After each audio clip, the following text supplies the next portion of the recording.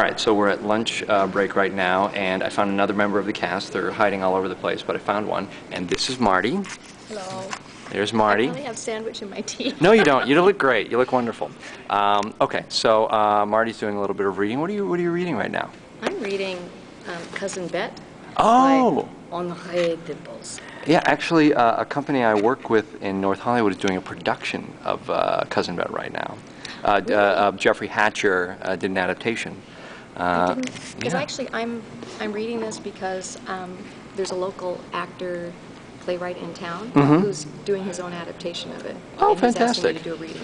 So I didn't know Jeffrey Hatcher did one. Yeah. It's like 3 hours, 3.5 hours or something, or maybe even 4 hours. So it's very long. Oh, I know. With books like these, I'm surprised it's not like a 6-hour miniseries. Yeah, it probably should have been. Yeah. Marty, how long have you been in Seattle? Do you want me to look at you or look at? Whatever you're more comfortable with. I'm just gonna move around. You know, we'll do a little creative, like kind of photography. You can just talk to me. Did I tell you this already? I don't know. I'm actually a California girl.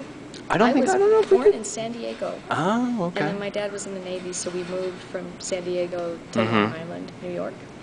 Oh. And then we got transferred out here when I was in 3rd grade, I think. So I pretty much grew up here. Gotcha. So I think that kind of makes me a native. And then I got married and moved back to New York, and spent about almost 5 years there, and then moved back here. Oh, so okay. kind of like back and forth. But pretty much a native. Very cool. Now, what do you do when you're not acting here at the Intiman? What are some other interesting things? What I did yesterday? What was that? It was so nice because I came in from, what was it, 10 to 11, and Okay. I didn't have to come back till 3:30. Okay.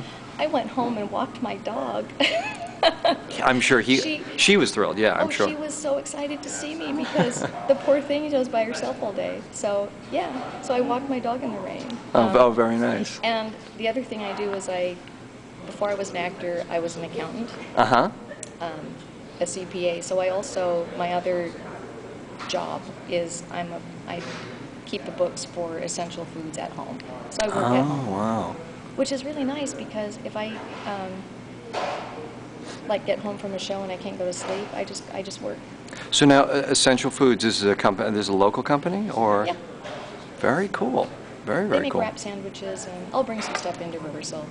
Outstanding. The best hummus I've ever had. Really? They make, yeah. Ooh, this It's is good. tempting. But it's nice to work at home. Oh, in yeah. my pajamas at 2 in the morning if I want to. Sure. 'Cause, Now, acting work doesn't come consistently, so it's nice to have something else. Now, before you started reading Cousin Bet, and before you doing this play, what was like the last kind of creative, artistic thing you were working on? Funny you should mention this. Oh, really? We talked about writing last night. Yes, and yes, we did. how terrified I am of that. Yes. I have 2 very good friends that for the past, Mia and Karen, for the past, I don't know, like 2 months, we meet and have lunch every Friday, and Mia, she's the one person that I shared some of my writing with. So just working on, I've got like a 1-person thing I'm working on, this little project.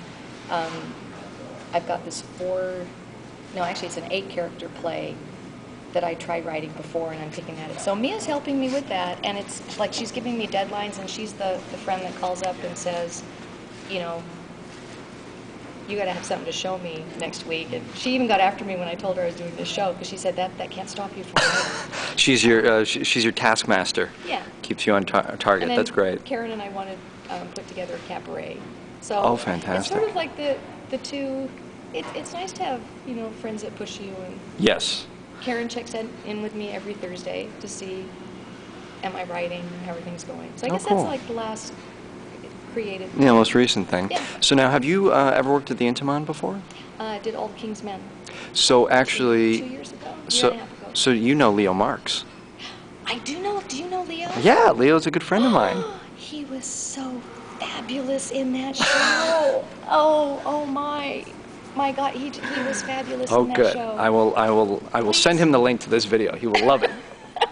And so nice. nice. Yeah. Oh, Yeah. he's a sweetheart.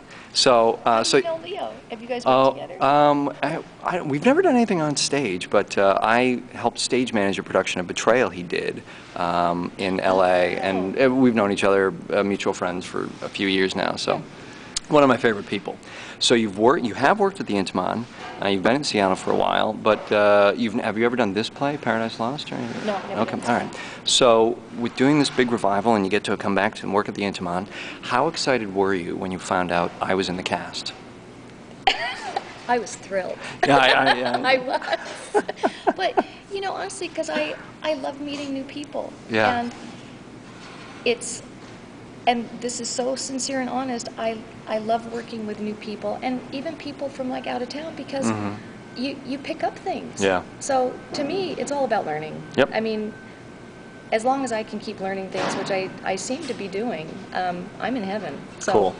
Yeah, I'm excited you're in the show. Well, thank you very much, Marty. I'll let you get back to your lunch, and I hope you guys enjoyed that, and I'll talk to you later. Bye.